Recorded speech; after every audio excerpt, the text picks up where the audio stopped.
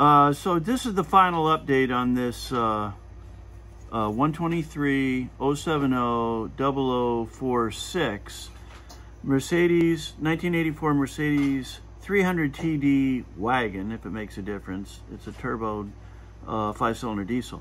Now this particular valve has one function, and that is to take vacuum that goes in or out of here and deliver it in or out of here by either restricted or full flow.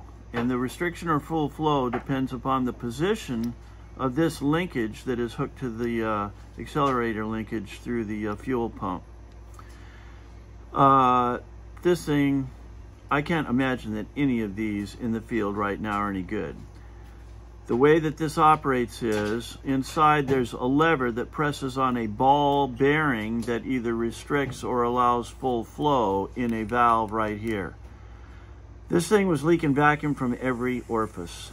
The 2-screw plate that holds it in place here, we finally sealed with silicon, RTV silicon gray. I mean, I tried a gasket, I tried a lot of other things, but of course, when you're pulling down on these outer appendages, it's plastic, it's going to bow in the middle.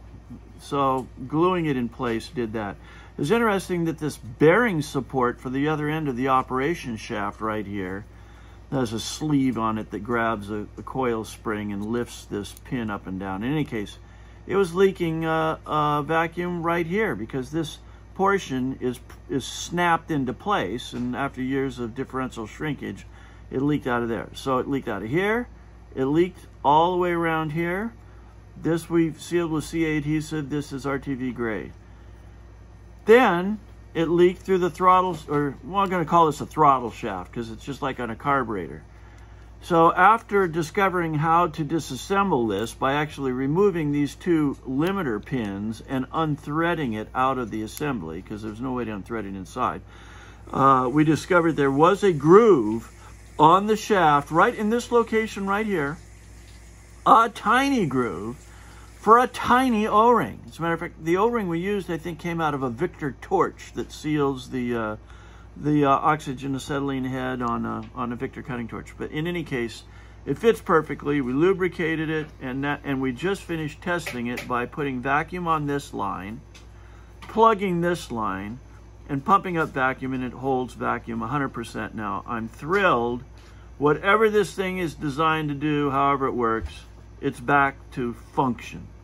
So if you ever see any of these things used, send them to us and we'll fix it up. In the meantime, I doubt if any of them work, because this O-ring in here was so tiny and thin with no lubrication. It was just sucking hot, dry engine air through there all the time.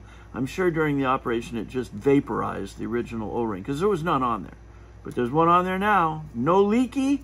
We're happy. Thank you.